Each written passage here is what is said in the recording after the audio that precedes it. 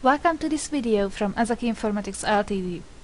In the next few minutes, I will give you a short introduction on H323 and Azaki Phone System Extended Edition software. So, what is H323? H323 protocol is developed by the International Telecommunication Union. It is a standardization that is created for real-time applications. A real-time application can be, for example, a VoIP call that is demonstrated in the picture.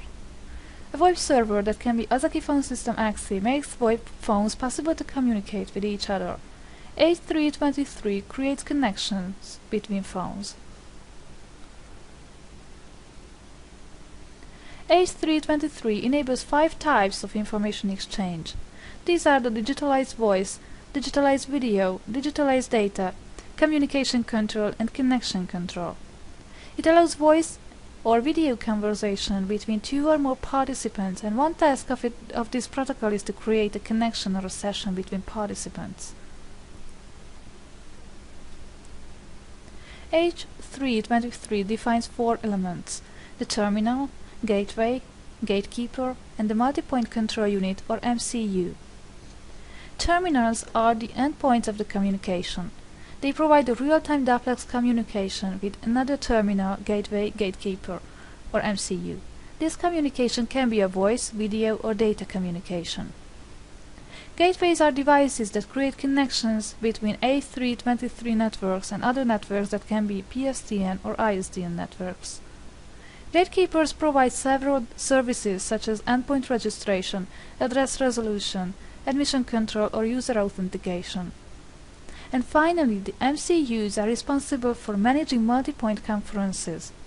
An MCU consists of the multipoint controller and the multipoint processor. Now let's see some protocols that are used by H323 technology. It uses the H.323 and H.323 protocols for establishing and controlling core connections between endpoints. RTB is used for data delivery that can provide real-time data transmission between endpoints, while the RTCP is responsible for checking media data. Those protocols are used for audio compression that start with G7, such as G711 or G722 protocols. Those protocols that are started with H2, such as the H.323 and H.323, are used for video data compression. And for text coding, the T120 and T140 codecs can be used.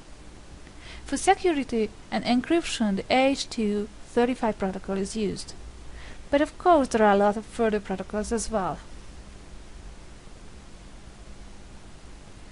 Azaki Phone System Axi is a VoIP server that can use the H323 protocol.